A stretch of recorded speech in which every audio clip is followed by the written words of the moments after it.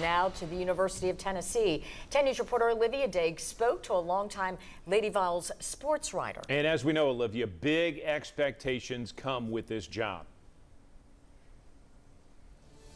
John, Robin, you can't walk anywhere on the University of Tennessee's campus without seeing the legacy of Pat Summitt and her legendary Lady Vol teams. So after firing Kelly Harper today, there are huge shoes to fill for this nationally recognized program.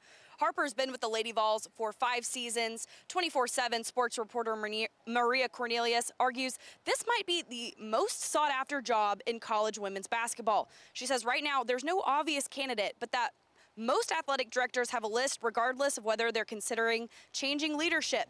She says coaches across the country are going to want this job.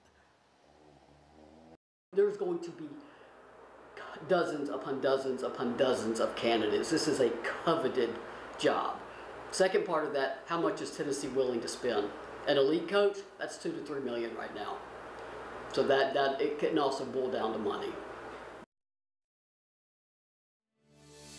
Now, that reporter mentioned a couple of names that Tennessee women's hoops might try and snag for this job. Again, she says this decision